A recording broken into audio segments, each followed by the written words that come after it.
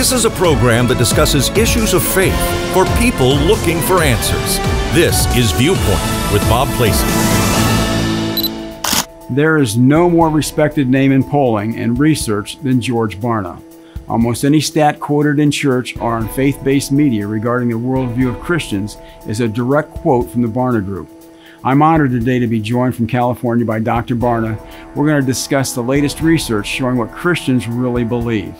And I'll also ask his opinion on how much we should trust those political polls we see all the time on the news.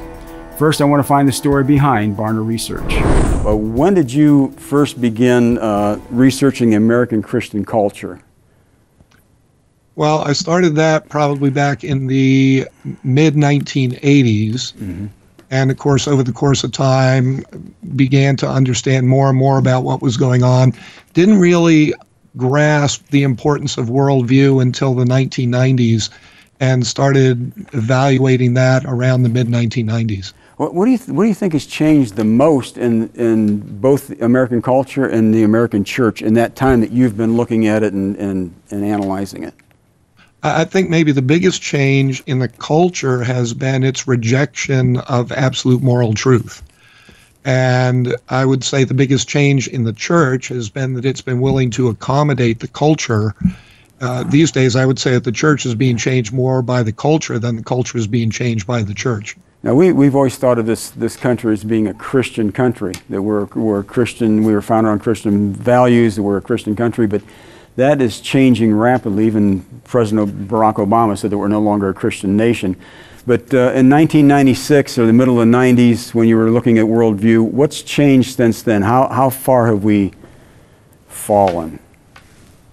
Well, if you think about what goes into a worldview, it's the accumulation of all of your most important beliefs. And if we look at some of the most important beliefs about God, about the Bible, about truth, about humanity, about the purpose of life, about success and how you define it in life, about morality. If we were to take each of those, which we do in this inventory, and start to dissect them and try to figure out where do we stand today, what we would understand is that we've changed radically in each of those domains. So, for instance, simply believing in the God described in the Bible, back in the mid-1990s, you had about 3 out of 4 people who said that God is the all-knowing, all-powerful creator of the universe, still rules it today. Today, that's dropped down to just half of Americans. And so that's just a simple indicator of the dramatic shift that we've seen take place in what historically would be considered a very short period of time.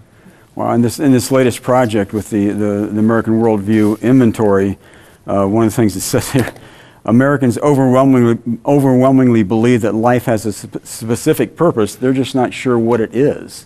That even Christians that would say, yes, I'm a Christian, I go to church every day, every Sunday, I tithe, I do what's necessary as a Christian, supposedly, really doesn't know what the purpose of their life is? I mean, in America today, what we find is that the vast majority of people stumble around in terms of how they would identify the purpose of life. Ultimately, the most common answer has something to do with their own personal happiness, their personal fulfillment, as opposed to understanding, knowing, loving, obeying God, something about that relationship with God. That's what you would find in a Christian culture, but we don't find that in American culture. And speaking of American culture, other cultures, how would you compare the United States Christian culture to that of other Western cultures? I mean, a lot of those have declined. I lived in England for a while. We had a tough time finding a church in England that hadn't been turned over to an antique shop or something like that. At that time, they were saying we were about 10 years behind the decline in France and the decline in England. Where are we now compared to other Western cultures? Yeah, in order to answer that, Bob, I'd have to do research in those other cultures, which I haven't. So I don't know. But some of the guys I know in those other countries who do that research have shared that with me. And it's the same type of thing that you're saying, although I don't believe we're 10 years behind those cultures in terms of rejecting Christianity. I think we're rejecting it in different ways. I think we're more sophisticated in some ways in our rejection, but rapidly we're moving away from a biblical perspective on how life operates and embracing a more secular perspective. So do most people have a worldview and they just don't know what it is, or is their worldview the latest YouTube video they watched and they're living vicariously through that? Yeah, everybody has a worldview, and one of the important things to understand about it is that a person's worldview begins developing somewhere between 15 to 18 months of age and 13 years of age. By 13 years old, a person's worldview is pretty much formed for the rest of their life. During the teens and the 20s, we reshape it, we redefine it somehow, we figure out how to articulate it, how to implement it, but it's really developed in those first 13 years of life.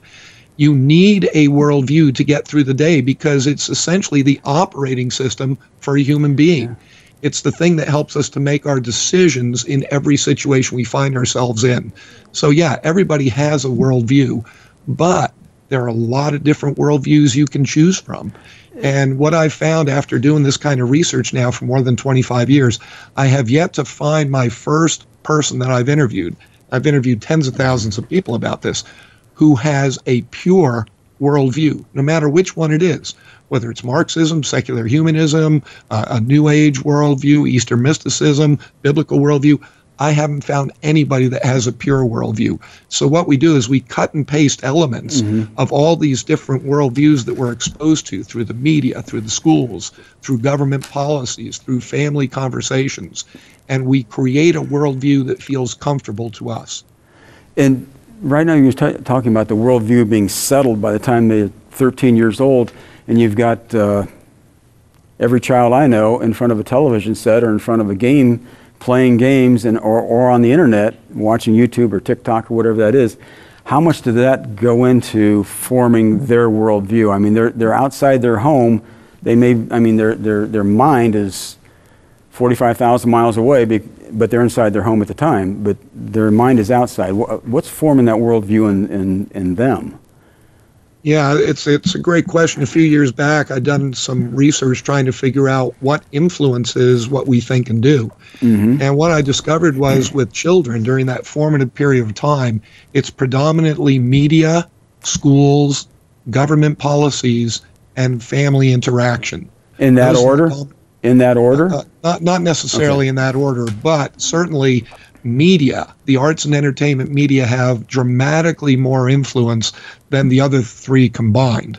So yeah, I mean that's a huge influence. And that's tough to get that influence away from most teenagers, most preteens that I've seen. It's tough to get them out from in front of it. Well, sure. And, you know, it's interesting because there had been a book that came out a few years ago where the fellow claimed that somebody who becomes an expert in something will spend 10,000 hours practicing it. And what we know is that with the typical 18-year-old in America today, they will have been exposed to about 32,000 hours of media content. And so you look at that dramatic body of information that they've been exposed to, it's going to leave a lasting imprint. Yeah, and now I mean, the media impact now, I mean, we listen to where are we getting our news from, where are we getting facts from concerning what's going on in not only the United States but in the world, but the media we're watching seems to have an agenda. Where do we find something we can trust? That's a tough one. You know, I've been doing a lot of research in the political and government arena over the last few years. One of the things I discovered is that Christians in particular, devoted Christians, are very upset about the fact that they're not getting objective reporting. Everything seems to have an agenda. Yeah. It's become subjective journalism. And so they've been searching for new sources of information that they feel will give them a better sense of what's really going on. And that's so important, Bob, because keep in mind that most of the things that we have an opinion about, most of the things that we think we know, we haven't personally experienced. There are things that were given to us by the media, things that were described to us by these people that have a very different agenda.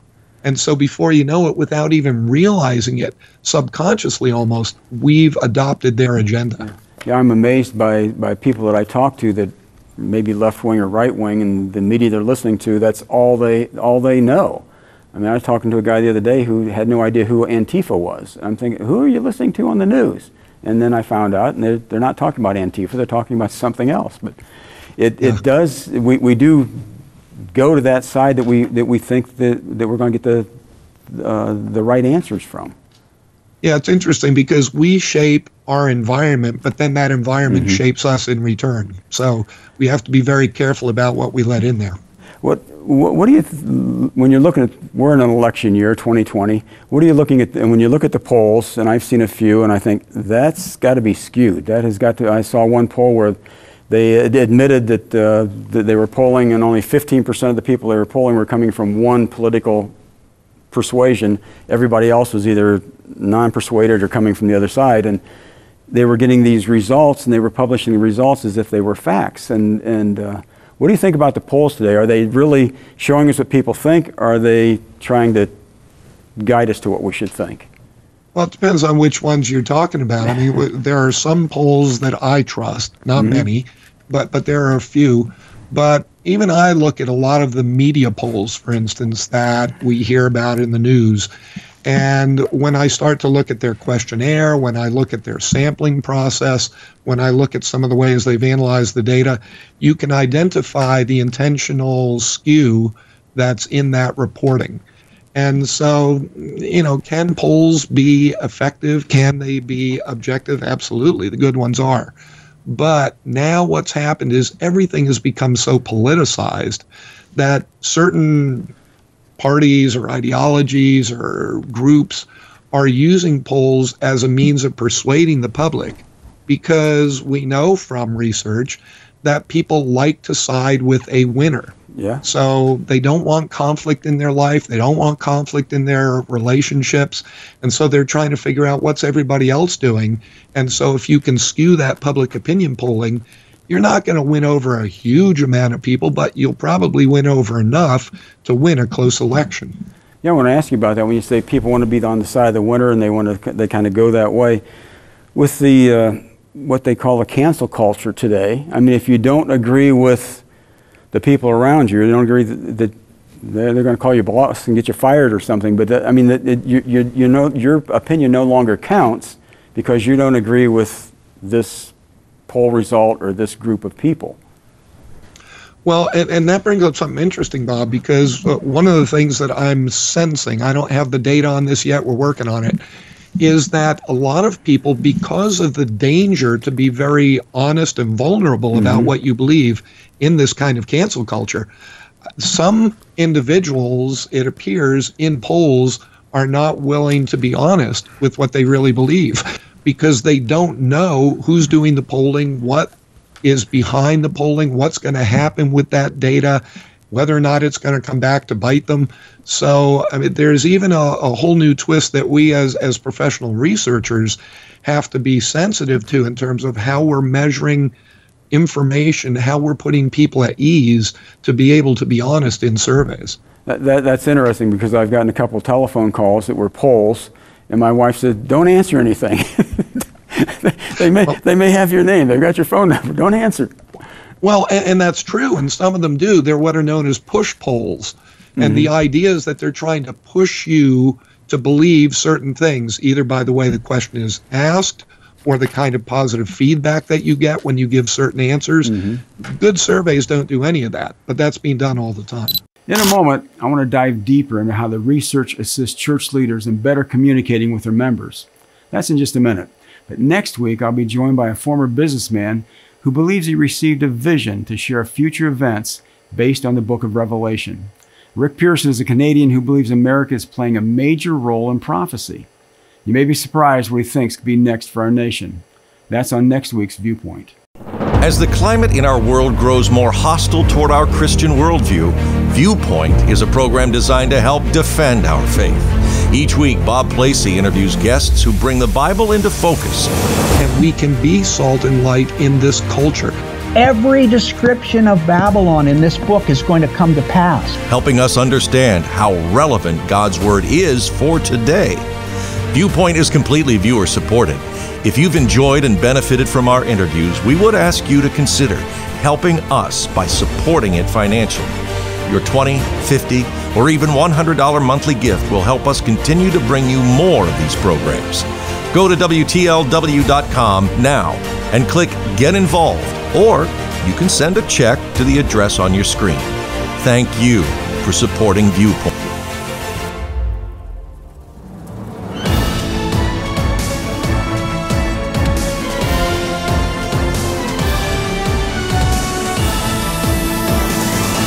Well, do you think the polls that you're conducting, the research that you're publishing, is it having a positive effect on the church? I mean, is it for them to see the reality of where they are? Do you get feedback that it's having a positive effect in the church? Here's the difficulty, Bob. I mean, we studied with church leaders, senior pastors of churches across the country.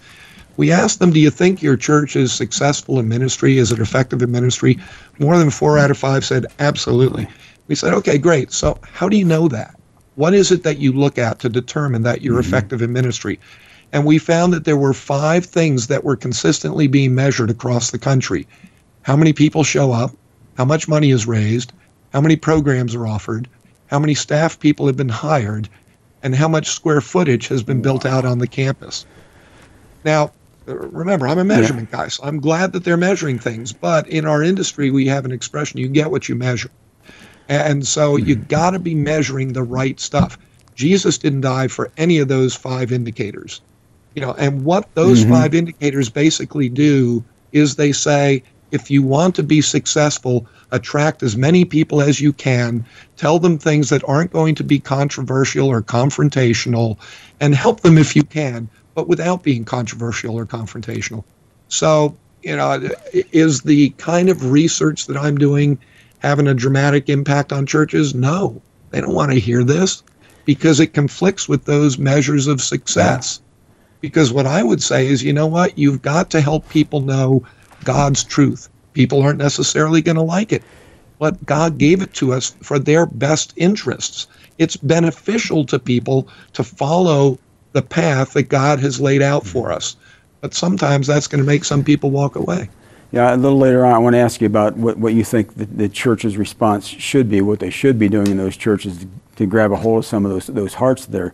But first, I want to ask you about when we see the current unrest in this country, when we see what's going on, the push for anarchy, and some of the things that we see in the secular worldview. Where do you think it really is? I mean, is this a blip in the radar, or is this a trend that really is taking us someplace? No, this is definitely an entrenched trend.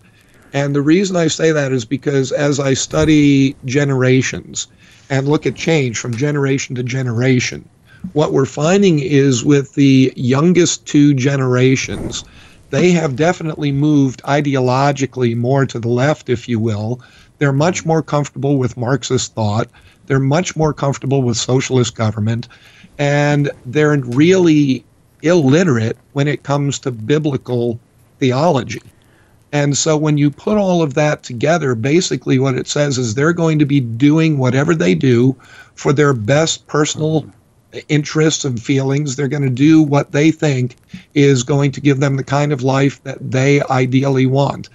It may not be biblical, but it's what they're after. And they're going to be doing that throughout the rest of their life because their worldview is pretty well settled at that point. Are they also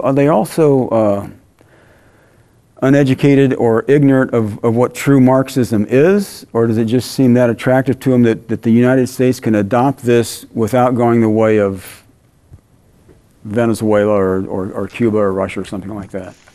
Well, first of all, we know that they have no idea what countries in the world have tried socialism, which countries have adopted Marxism. They're unable to identify the core tenets of Marxism. What they know is that, boy, if you have a Marxist government, they're going to take care of you. You don't have to work as hard. You know, your health insurance is going to be paid for you. I mean, they're looking at that kind of top line stuff, which may or may not be true, but that's what's been sold to them. And they feel like, yeah, that's probably a more comfortable life. Because remember, to most people, the meaning of life is I want to be happy, I want to be comfortable, I want to be secure. And if you have a system of governance that says, we can provide those things for you, just let us make all your decisions, they see it as a win-win. They see it, yeah. I can see how they would. When you mentioned the decline of the number of people that really had that Christian worldview from the mid-'90s until now, do you see, this would be tough to answer, I guess, but a decline also in Bible knowledge of Christians? I mean, you get people identifying as Christians going to church, but do you see their Bible knowledge actually declining along with that worldview? Yeah, and you know, there are a number of different ways of measuring that. One is straight out asking them what they believe and why they believe it, and we do that. And yes, there's been a definitive decline in fundamental knowledge of biblical principles. Another way of looking at it, though, because you do what you believe, is to start looking at people's behavior, because that will let you know what they really believe. You're not going to do things that conflict with what you believe is proper. And so when we look at people's behavior, we've been measuring that for quite a while too, we're seeing that even simple things such as lying, stealing, cheating, adultery, sex without marriage, all of these kinds of things, more and more Americans now believe that those are, in their minds, moral behaviors. Moral meaning that it's right, not wrong. It's okay. And so, yeah, I mean, there's a dramatic shift taking place in America. Why? Families have given up the moral teaching of their children.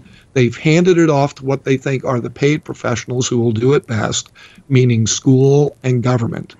Now, church should be in there, but churches, by and large, have abandoned moral teaching of children. They've abandoned worldview development with children. And so what we've done is we've effectively handed over the last 2 generations of children to secular institutions and individuals and said, here, you know what you're doing, do your thing, and boy, have they. Wow. And we have just abdicated our responsibility to educate our children. We have. Yeah. Yeah. What can the church do? I mean, at this point, can a strong Christian leaders, can they bring about some substantial change in what's going on in the churches? If they need a new mindset about what success is, but do we need stronger leaders in church, stronger teachers and preachers, or just speakers? What can the church do right now in providing that change? Well, it's an interesting thing you bring up, because we've done a lot of research on leadership. And one of the things we discovered from talking with the senior pastors of Christian churches across the country is that most of them will tell you that they do not believe that God has called them to be leaders. They believe that God has called and gifted them to be teachers or preachers. And that's great. We need that. But there's a massive difference between being a teacher and a leader. And so what we need in the church today are leaders. You look at what's going on with the government shutting down churches across the country. Yeah. This is the time when church leaders should be standing up and leading a revolt of Christians, saying not only is it unconstitutional, we as Christian individuals are not going to stand for you shutting down our ability to worship our God, to share the great things he's done in our lives with each other through prayer, through conversation, through study together. All of these kinds of things. We need our leaders doing it. Where are these people? Where are these people? And so, yeah, I would say we need a lot more of the leaders that God has made to be able to step up today and use their leadership gifts, skills, and competencies to create the kind of positive change that we need. At the same time, we need those individuals who have been called and gifted as teachers, not to teach the stuff that tickles people's ears, but to be teaching the hard truths of Jesus. Jesus said, you're my disciple when you do 3 things. In John 8, he said, when you obey my teaching. In John 13, he said, you're my disciples when you love one another. John 15, he said, you're my disciples when you produce much fruit. So those are the things that we should be measuring. Those are the things that we should be teaching toward, so that we're creating disciples who then take the Great Commission seriously and recognize that each of us has been called to go out into that secularized world and be creating disciples based on what's been given to us.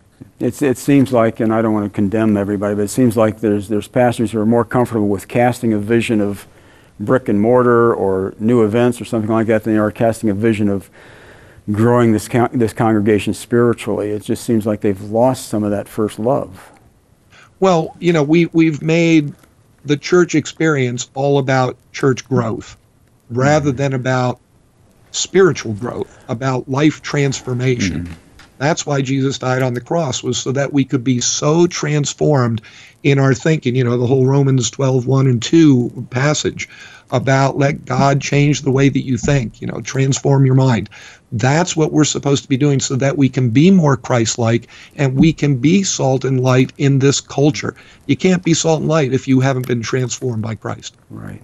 I hesitate to close out and ask this question, but given what you know, and you've been researching this for years, and given where we see ourselves right now in this country and also in the world, but especially in the United States, can it be turned? Can the tide be turned with what we do, or do you see God? Is it possible that God would turn that tide for a time to give us? Well, God turns things through people. So, I mean, we have to take up the responsibility to do this with His guidance, His power. But yes, it can be turned around with a couple of thoughts related to that. Number one, it cannot be turned around overnight. Because when you talk about how people make their decisions, it's about their worldview. Their worldview takes time to develop. It takes a lot of persistence and diligence on the part of parents and pastors and hopefully Christian teachers building into the lives of young people. So that's a multi-generation process. In the interim, we have to remember that God changes cultures all the time. And He almost always does it through a remnant of people. He never waits till He has a majority of the population to do what He chooses to do in a particular culture. So this remnant can be turned around by the strength and the determination and the godliness of that remnant of people who know, love, and serve God with all their heart, mind, strength, and soul. And so it's on that remnant that we can turn it around. But we have to be very intentional and strategic about it. Not only can you watch ViewPoint each week, but you can also listen to it on demand as a podcast. You can go to WTLW.com and under videos, click ViewPoint, and you'll see the selection of interviews. You can also subscribe by searching for ViewPoint with Bob Placie on Apple Podcast, Spotify, or your favorite podcast app. And remember to share the podcast with your friends.